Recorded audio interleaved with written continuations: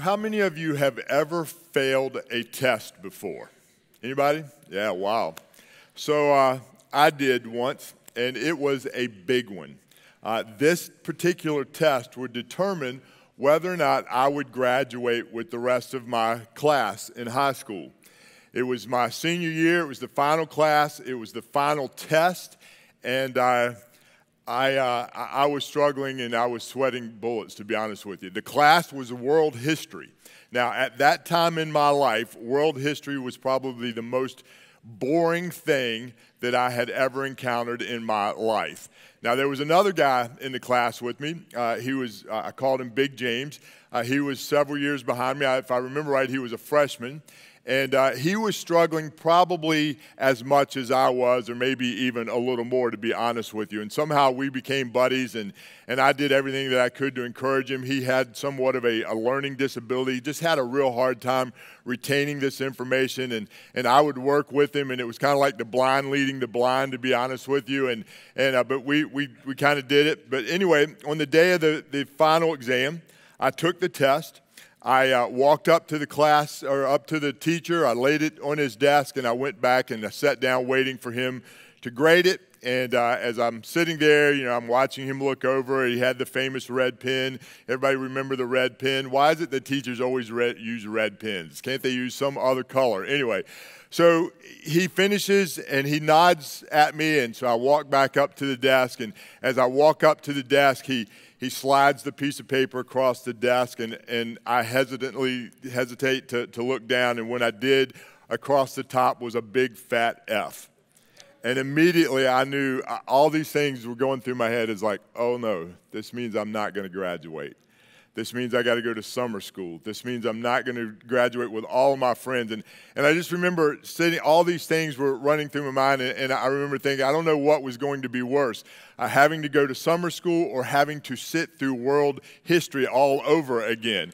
But as I'm standing there, and I know all the color had left my face because, I just couldn't, everything had boiled down to this final test. All I needed was a D to pass and to graduate.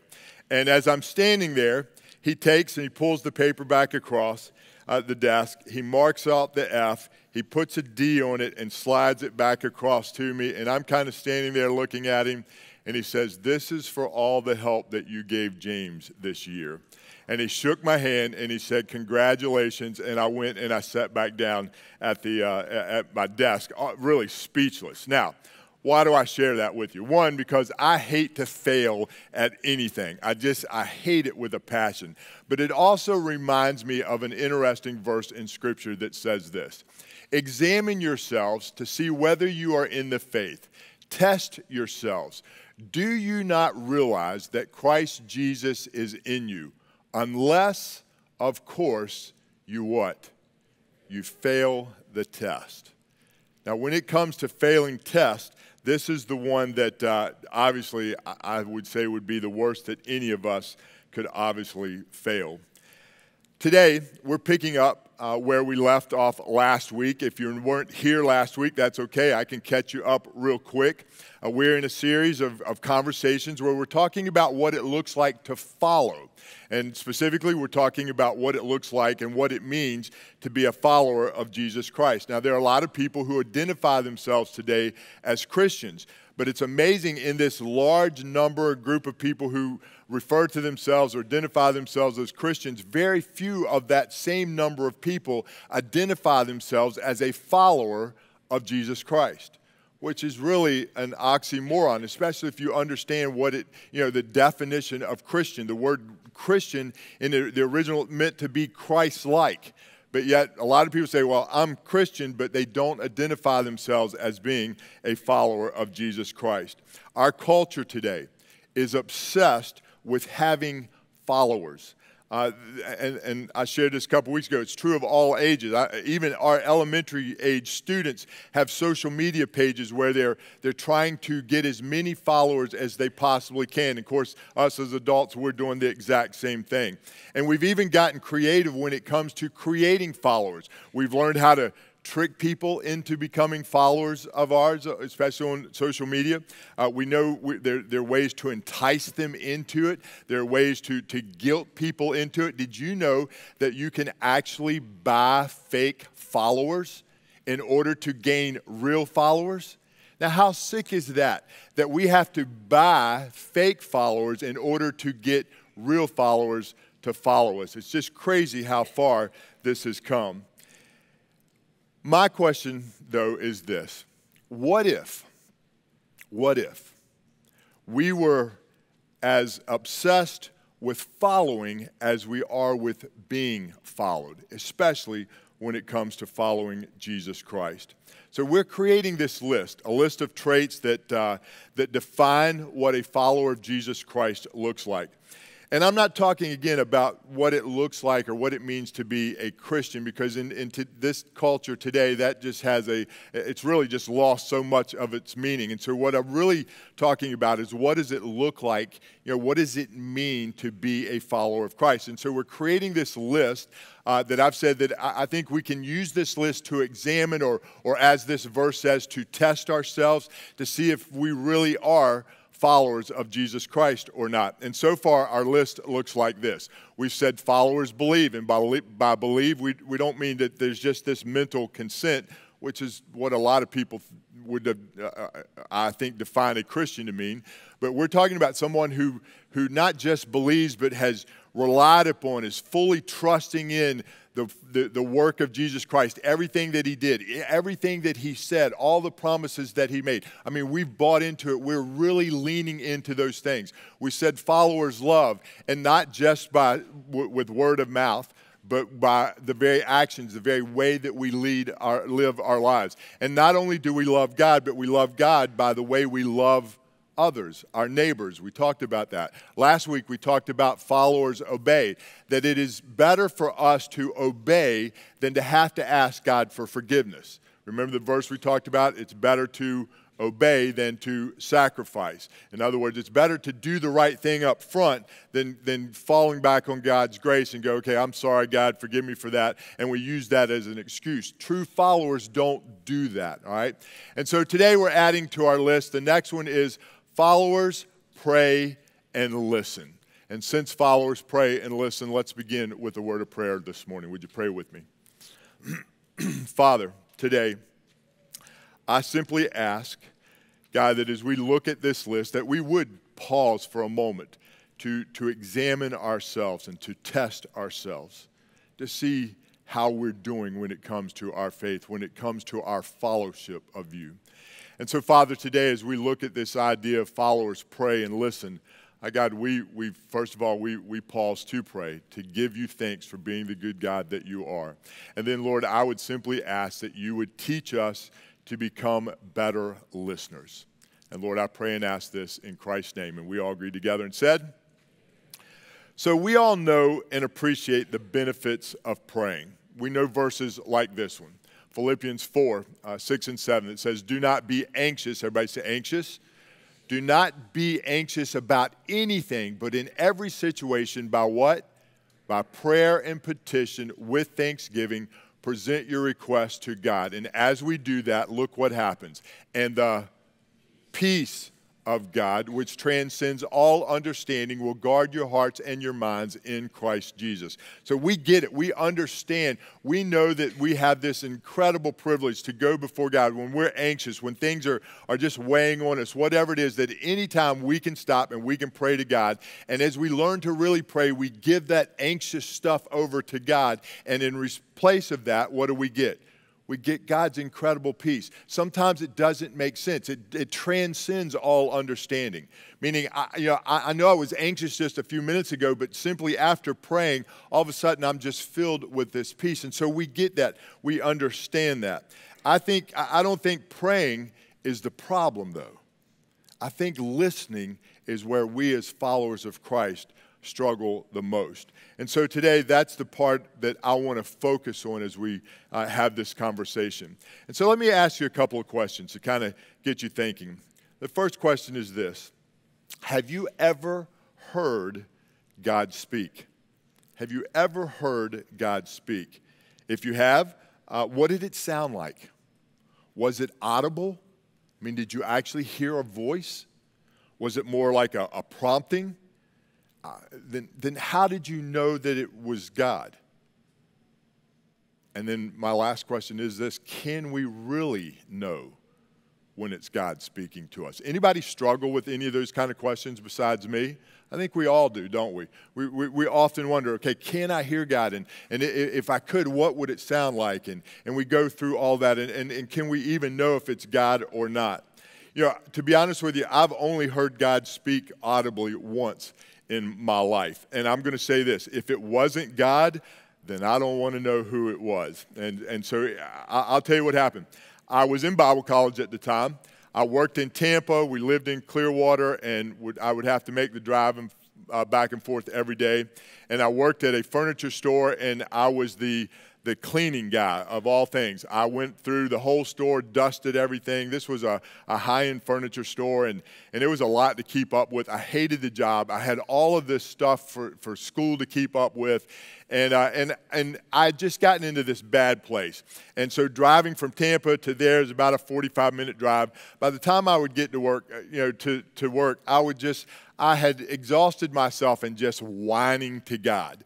You know, God, I'm so tired of this. God, I can't do this. And this is just too much. And, how can I go to school and not have to work and blah, blah, blah, just kind of whining. And as I'm doing this, I'm about to pull into the parking lot, and I hear somebody say, "Stop it." And I was like, it got deathly quiet inside my truck at that moment. I'm not, for me, it was as audible as if you were to say something to me right now. To the point that I'm driving, I hear it, I shut up, I don't say anything, and I literally look over my shoulder to look in the back seat. Now, I didn't even have a back seat back then. It was just a two-door truck, okay? But somebody said it. Now, I will say this. I'm glad that, God's got manners. He didn't say, just shut up. He said, "Stop it," is what he actually said to me. And I was sharing that story with somebody else one time, and they said, "That is weird." I was having a very similar experience, and that's exactly what I heard God say to me was, "Stop it." And I walked away from those thinking, okay, God doesn't like whiners.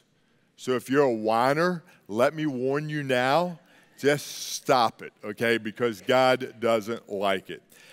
Now, I don't know about you. I don't know if you've ever heard God speak. Honestly, that's the only time, and I am as convinced as I can be that was God or somebody sent by God to sit in the truck that day and tell me to stop doing that. But here's a question that I ask. And actually, Jesus once said this, and I think this is where we struggle the most with. Jesus said this one day to a group of followers. He said, "My sheep listen." Everybody say, "Listen." Another translation says, "My sheep hears my voice. I know them," and he says, "and they" what? "They follow me." My sheep, my followers, know my voice. They listen to my voice, and they follow me. Do you know the voice of God? Can you distinguish his voice from all the other voices around us? Now, if we're honest, some voices are very unique. They're very recognizable. I was thinking, if I were to have Stephanie to bring all the kids up and put them out there in the lobby right now while you as parents are sitting in here, and if one of those kids let out a scream that was louder than any other kid out there, one person would stand up immediately and run out of here, and that would be that kid's mother. You know why? Because they would know that voice from all the other voices out there.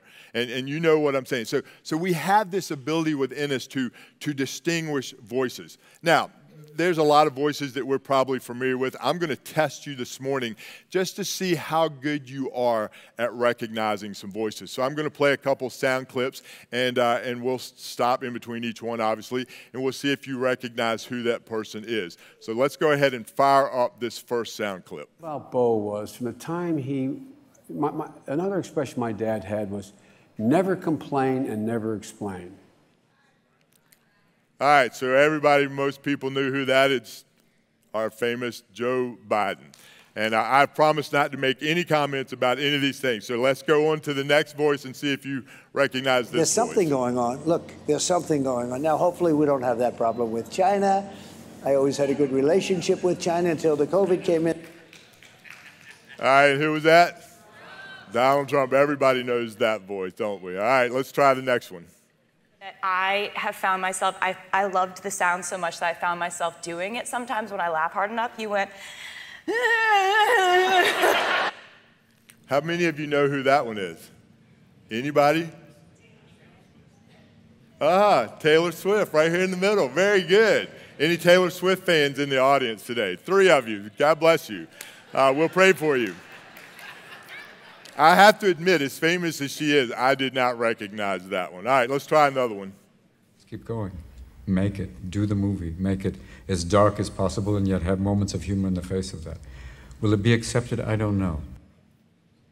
Robin Williams. I heard somebody saying that one before he even got done. So that was our Robin Williams, one of the best actors, I think, that have ever lived. All right, let's see how you do on this next one. He got me to a point where I believed him, and next thing you know, like a tiger had his arms like over me, and I'm feeding the tiger the bottle. And later I realized how stupid that was. Anybody? Kevin Hart. Very good. All right, let's try another one.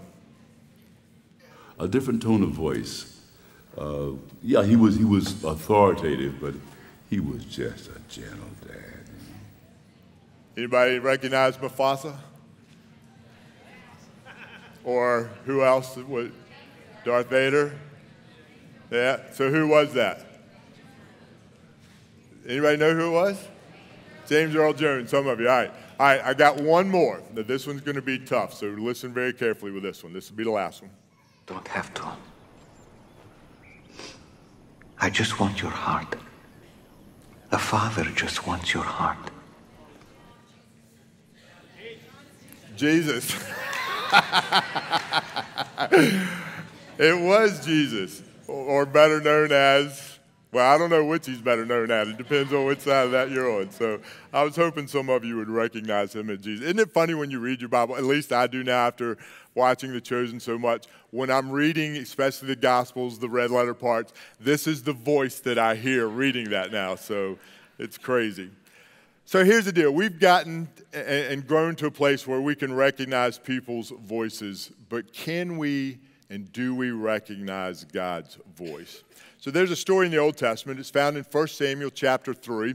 I invite you to go ahead and turn there. And while you're turning there, I'll set it up just a little bit. Samuel was a famous prophet. Last week, we actually read and Samuel was part of the conversation that we looked at last week. Samuel's the one who God chose to appoint Saul as king, and then we looked at a conversation between Samuel and Saul last week as we talked about obedience. Well, Samuel wrote 1st and 2nd Samuel, and it's kind of interesting because in this he tells a lot of stories about himself, but more about his stories and interacting with other people. And so I want to pick up today the story in 1 Samuel. Chapters 1 and 2 give us his origin, where he came from, how he ended up becoming the person that he did. A little background story there is Samuel's mother was unable to conceive, and she wanted nothing more than to have her own son. And so she prayed and she prayed and she fasted year after year after year and just begging God to give her a son. She even makes a deal with God and says, God, if you will just give me a son, I will give him back to you. I will dedicate him to you and he can serve you all of his life. Well, eventually, God does answer her prayers. She does conceive. She gives birth to a son. She calls him Samuel, and she takes him to the temple, and she gives him over to the priest there and says, you know, this was the deal that I made with God. If he would give me a son, that I would give him over, and he would serve God his entire life. And so she hands him over, and so Samuel grows up in the temple. That's all he ever knew. And so I want to pick up the story in chapter 3, starting in verse 1, and it says this. The boy Samuel ministered before the Lord under Eli. Eli was the head priest of that time, and so he was over the local temple there. And so in those days, it says, the word of the Lord was rare. there were not many visions. In other words, they were in a time of history where God didn't seem to be speaking a whole lot. People weren't getting a lot of visions, a lot of dreams, a lot of directions from God. God had revealed some things, and they were following those things, but there wasn't any new stuff coming from God. Verse 2 continues. It says, one night, Eli, whose eyes were becoming so weak that he could barely see. In other words, Eli was really getting up there in age. And it says he was lying down in his usual place. Verse 3 says the lamp of God had not gone out yet. In other words, in the main sanctuary, the temple, there was some lamps that would burn up until they just ran out of oil that night, and they hadn't quite gotten to that point. And Samuel was lying down in the house of the Lord where the ark of God was. And so this was the part of the temple that was like the most famous part, the most sacred part. It was for us, it would kind of be like this room right here that we're in right now. And so Samuel, for whatever reason, that's where he was laying down. He was resting at that moment and falling off to sleep. Verse 4 says this, Then the Lord called to Samuel, and Samuel answered, Here I am. And he ran to Eli and said, Here I am. You called me. But Eli said, I didn't call you. Go back and lie down. And so Samuel goes back and he lies down. Now you would think that of all people, Samuel would know the difference between somebody else's voice and Eli's voice, because Eli's voice was the one that he knew and heard every single day. So he goes back and he lays down. It says, again, the Lord called Samuel. And Samuel got up and went to Eli and said again, Here I am. You called me, my son, Eli said. I did not call you.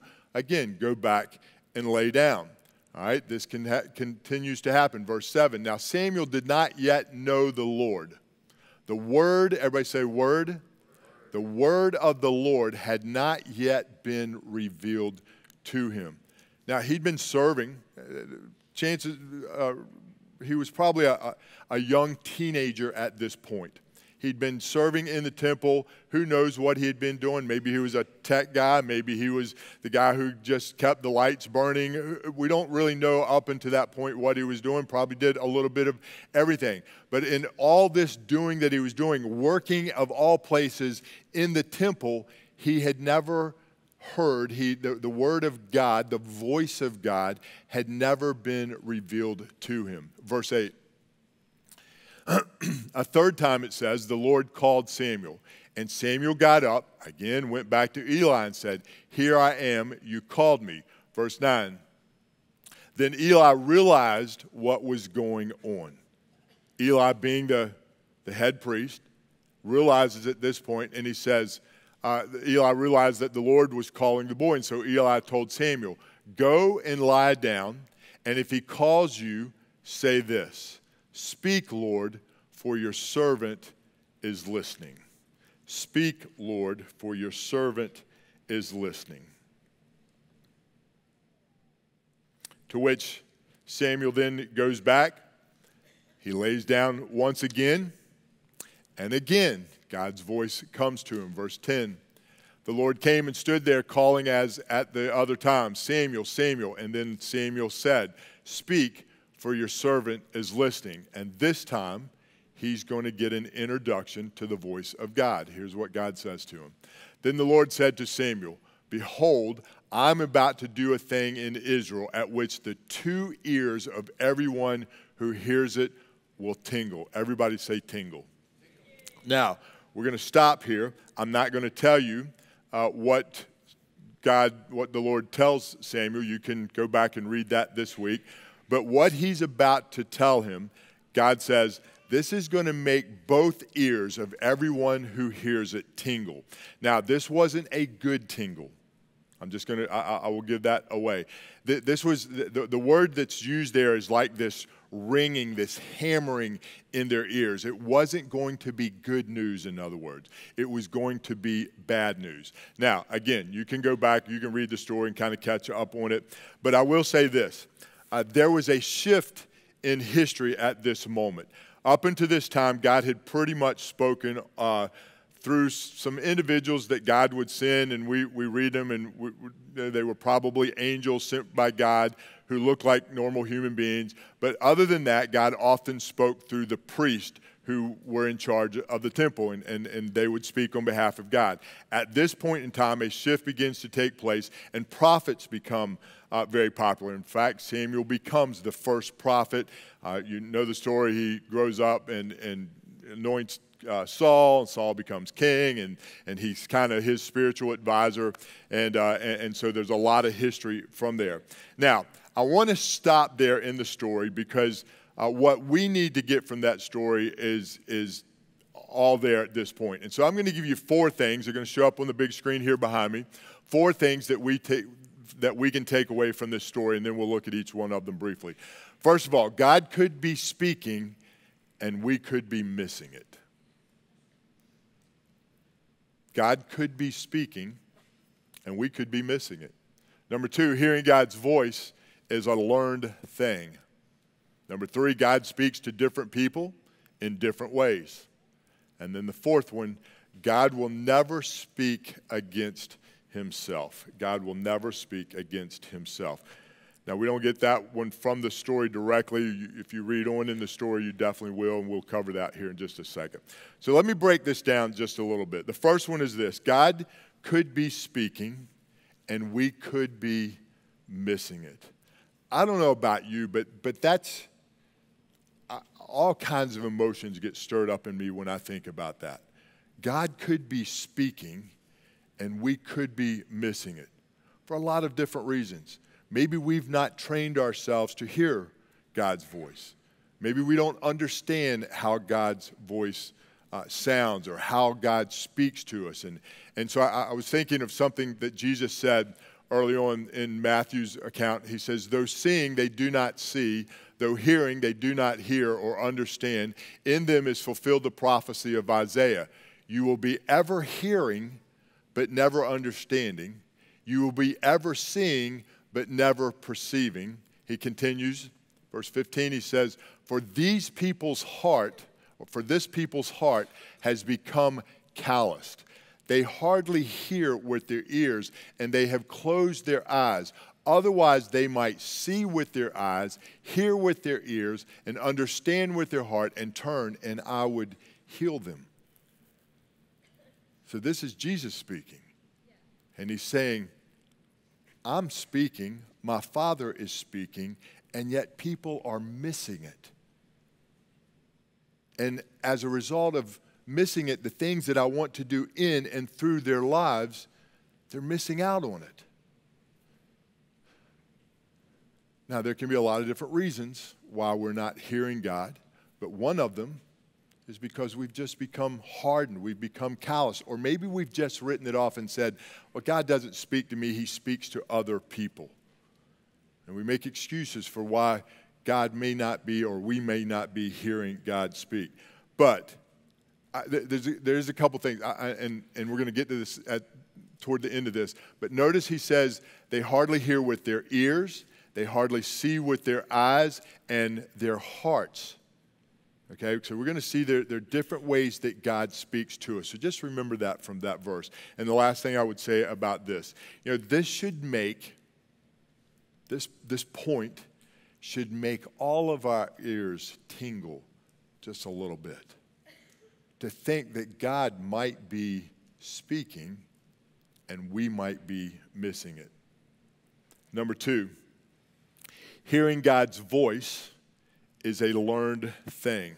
Just like Samuel, we have to learn to listen, and we have to learn to recognize God's voice in our life. Now, how do we do that? Well, Paul, writing to a group of believers, said this. He says, so then faith comes by hearing, and hearing by the what? And he's talking about this right here. Faith comes by hearing, and hearing by the word of God. The best way that you and I can learn to hear God's voice is to study this book right here. To be as familiar with this book as we possibly can. Because whenever God speaks, first and foremost, the one way that God speaks to us is always through this book right here. This is the written word of God. Now, it's interesting because I think sometimes when we read it, we just kind of dismiss, what we're really reading. And we just think it's words on the pages. Or maybe you have one of those Bibles that in the Gospels, Matthew, Mark, Luke, and John, there's some red letters. And we've been taught that this is where Jesus speaks. And so when we read the red letter part, we pay it, a little bit more attention because, okay, well, we know that part is God speaking. But the truth of the matter is, and that was a man-made thing, and it was cool that they did that, but that was not in the original scriptures that way. Listen, all of the scriptures were written, inspired by God. In fact, here's what 2 Timothy tells us. Paul writing to him says, all scripture is God-breathed. Everybody say God-breathed? In other words, it's God-inspired. God working through men wrote the Holy Scriptures that we have. And now, look what it says about them. All Scripture is God-breathed, and it's useful. Everybody say useful? For teaching, rebuking, correcting, and training in righteousness. If you want to hear God speak, the one sure way that I can promise you that he will speak to you is through this book right here. So if you want to hear him speak, make a habit of reading this every single day. Because I promise you that God will speak to you. It's useful for teaching you, for rebuking you, for correcting you, for training in righteousness, so that the servant of God may be thoroughly equipped for every good work. The better we know the Scriptures, the more familiar we are with them, the better the chance of us hearing God speak to us. But the Bible's not the only way that God speaks to us, which is number 3 on our list. God speaks to different people in different ways. God speaks to different people in different ways. In that verse, there was talking about people, they hear with their ears, but they don't understand. They see with their eyes, they don't understand. They even have this heart thing going on, and they're still missing it. And so we see, even from that, we get this hint that God speaks to different people in different ways. Hebrews 1:3 says this, in the past, God spoke to our ancestors through the prophets. It was before they had any of this.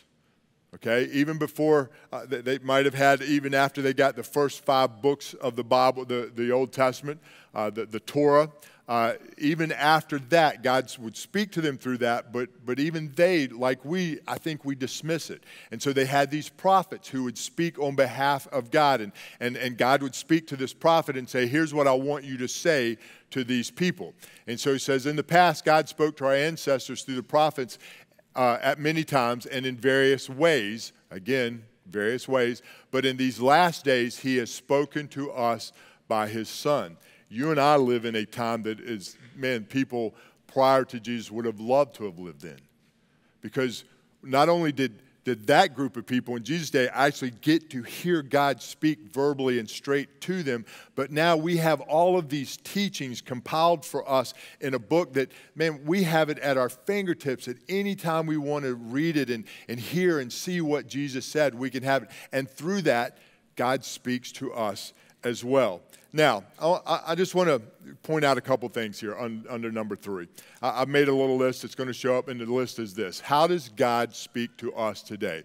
Obviously, we've talked about it through the Scriptures. But do you realize that God often speaks to us through others as well? Right now, God could be speaking to you through me, if you're listening, if you're paying attention. Not because I'm anybody special. I'm just sharing what God has put on my heart, and maybe that was something that you needed to hear. Maybe it was from the songs that we sang earlier. Oftentimes I hear people walk up to me after the service and go, man, I really needed that song. God just really spoke to me through that song this morning and the lyrics of that song. All right? And so God uses others. Through promptings, there are times where God will prompt you to do something. All right, maybe he'll put, we asked for you to text, back at Easter, we asked you to text in somebody's name that you wanted us to pray with you for, that you would invite to a service back at Christmas time. And sometimes I think that name that pops in our head is often a prompting from God. I have learned that when God puts a name on my heart, my mind, and especially if it's there for more than a day, I need to reach out to that person and call that person. I had somebody call me the other day. I hadn't heard from them in probably a couple years.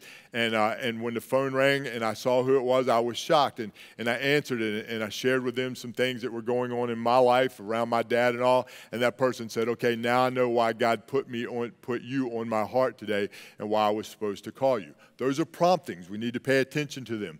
Through circumstances, good and bad, things that happen in our lives. And sometimes if something bad's going on, God's trying to say, listen, if you keep going down this path, it's only going to get worse.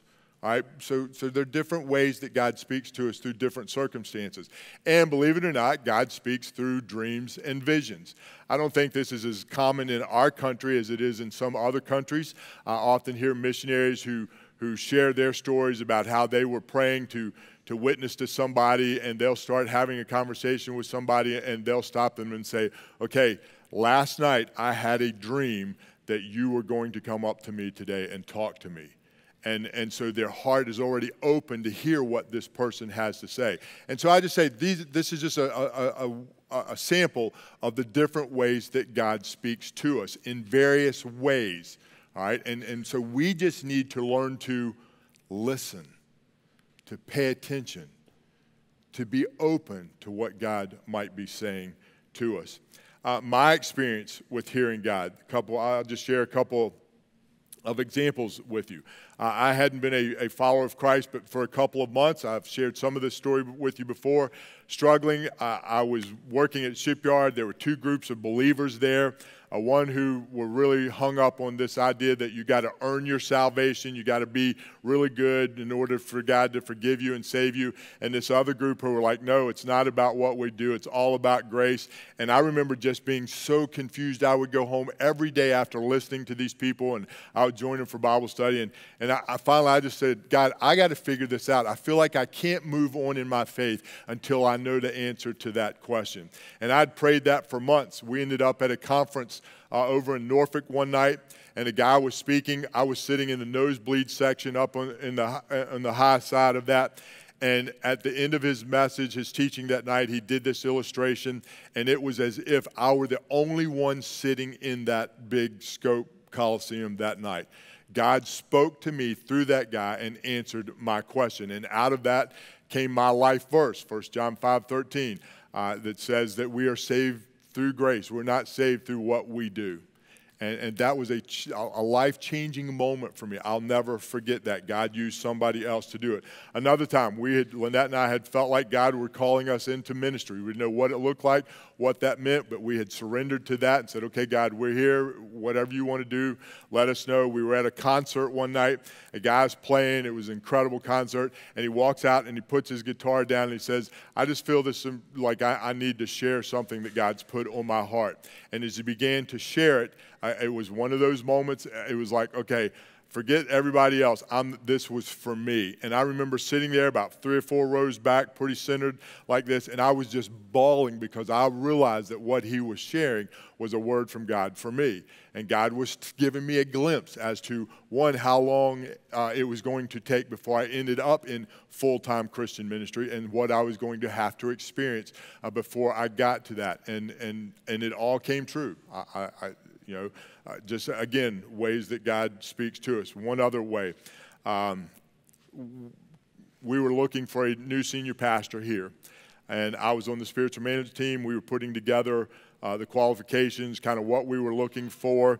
I had not at that point felt any desire to be a lead pastor of a church. I was comfortable being the second or third guy and doing what I was doing. But as we began to work through that, I really began to feel like God was saying, I want you to put your name in the hat for that position. And I wrestled with it. And I remember Lynette and I came up. We were kind of prayer walking and walking through the end of the property down here. And I said to Lynette, I said, I don't get it, but I think God is telling me I need to put my name in the hat for this. And she looked at me and she said, I know that you do. And I'm like, what do you mean you know that you do? She goes, I've known it for a long time. And I'm like, well, why didn't you tell me that? And she said, you needed to hear it from God first. And so God used that to her to confirm that prompting within me. And so again, I just share some of that to say this is often how God works, and we just need to be open and paying attention to that. Let me give you one more list. And it's something that I've never been able to articulate as well as I can now. And I recently picked up a book called Created to Hear God. Again, one of these things. We're in a bookstore a couple of weeks ago. I went to buy a different book. I bought that book. I saw this book on the shelf, and I felt like I was supposed to buy that book, but I left and didn't buy it. And for the next couple of days, it just drove me nuts to the point that I said, all right, I got to go back and get that book. And I know why, because it tied in so much to what we were talking about today. In this book, she talks about different ways that we're wired to hear from God. She said that the title of the book is Created to Hear God. And but she said they're hearers, they're seers, they're feelers, and they're knowers. And obviously I don't have the time to go through all of this morning, but hearers are those people who often say, I got a word from God today. Or I got a word from God for you. And so they often have a phrase, they often have a word, or there'll be people like, I got a word from God today. This is my word for the year. And God uses that word throughout the year to minister to them or to minister through them to other people. But there are people who have this innate way of hearing God speak in their lives. I don't think it's not audible, and in fact, most of the time it's not audible, but it's through Scripture, it's through something they're reading, and they just know that was a word from God. Seers are people who have the ability to see things. They see the big picture. These are your visionaries, your dreamers. And in fact, as you read more into Samuel's story, Samuel is called not just a prophet, but he is referred to as a seer. He had this ability to see the big picture, to see beyond what most people could see, and just had a sense of God in it. The third one are feelers. These are people who are more emotionally connected with God. They can walk into a room and just go, wow, something's not right, or wow, God's presence is just overwhelmingly in this place today. Now, if you're like me, I've had a tendency to kind of be leery of some of these people. But this really helped me put into practice or be able to articulate some of this. The fourth one is knowers. And when I read this, I was like, well, this is me. And my wife will tell you, this is definitely me. I never quite understood it, couldn't articulate it now the way that I can. But knowers have this ability to kind of, push through things. They just know that, okay, whatever we're going through is temporary. There's something on the other side of it. They have a strong sense of discernment, meaning that I have this ability to sometimes just sense maybe something's not right, and begin to pray toward that way, or realize that there's something going on in that person's life.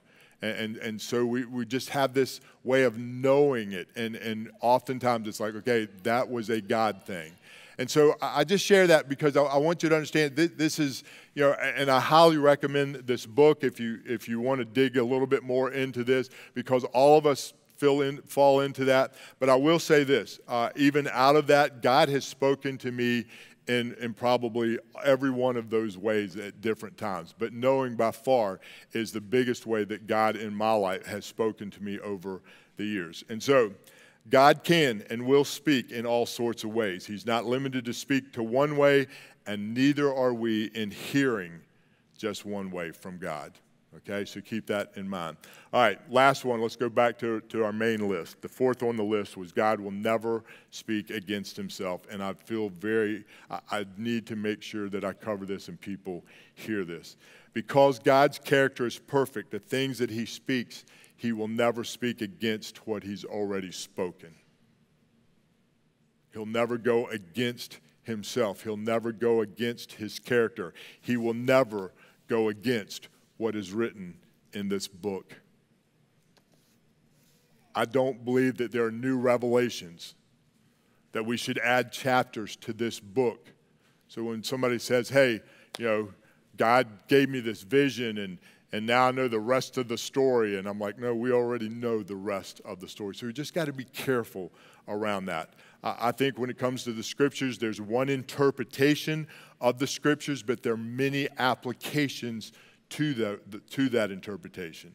Just like we're looking at the story of Saul and his experience in the temple, and so the interpretation is this is exactly what happened, but here's what we can learn from that experience. Does that help you make sense on that as far as applications? Samuel himself said this, 1 Samuel 15:29. He says, "He who is the glory of Israel does not lie or change his mind, for he is not a human being that he should change his mind." And so Samuel's just speaking into this, that God is who he is. And he's not about new revelations and new things and every single day but he will always be true to himself, and he'll always be true to you and me. So let me wrap this up. What do we do with all this? Question, do you believe you were created to hear from God? If I ask you, do you want to hear from God, I bet every single one of you would say, yeah. But do you believe that you were created to hear from God? Because you were. You were. And so I wanted to offer you a simple prayer that you can begin to pray that will help you hear from God. And it was the advice that Eli gave Samuel. He said, Samuel, the next time you're wondering who that is, he says, just say this, Lord, speak, because your servant is listening. And maybe just say, God, help me to hear, help me to see, help me to feel, help me to know your voice. And guys, as we close today, remember, you have one thing to do today. What is it? Follow him. I have only one thing to do today. Follow him. The rest takes care of itself.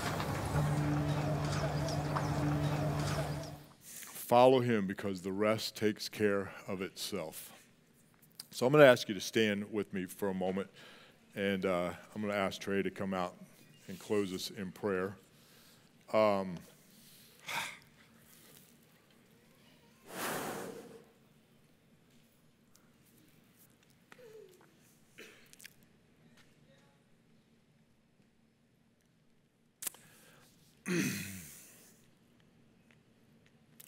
I want to say thank you on behalf of my family, my dad's wife, Valerie, which many of you know, for your prayers, for your support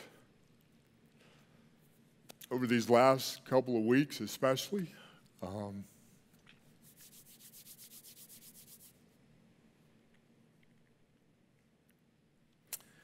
My dad went home to be with the Lord Friday morning. And he was at peace. It was a very peaceful moment. And but I just want to say thank you for being our family during this time. We will be planning a celebration of life service. We've not gotten that far into this yet, but watch social media, watch some of our pages. Many of y'all follow my family and different members of us, and we'll be letting you know when that is.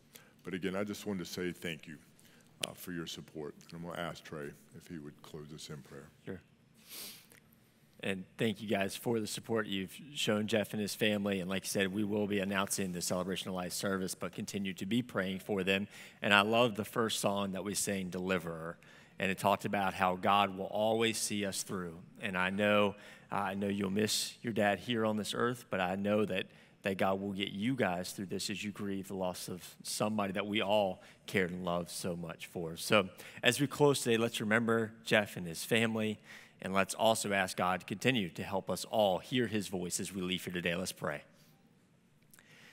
God, I thank you so much for being the amazing God that you are. God, thank you for caring for us, for loving us, for giving us peace in times of confusion and hardship, and God, giving us joy even in times of sorrow. And So, Lord, today I just pray for each and every one of us. As we leave here today, may we learn to discern your voice better in our lives. Thank you for the words that Jeff shared with us. May they be encouragement to our lives and souls today. And God, we lift up Jeff, his family, and Valerie to you today. God, we thank you for the incredible man Claude was and how he touched all of our lives, Lord. And we just pray that you continue to be with them. Give them your peace and comfort during this time, God, as they just continue to walk through the days ahead. And it's in Jesus' name we pray. Amen.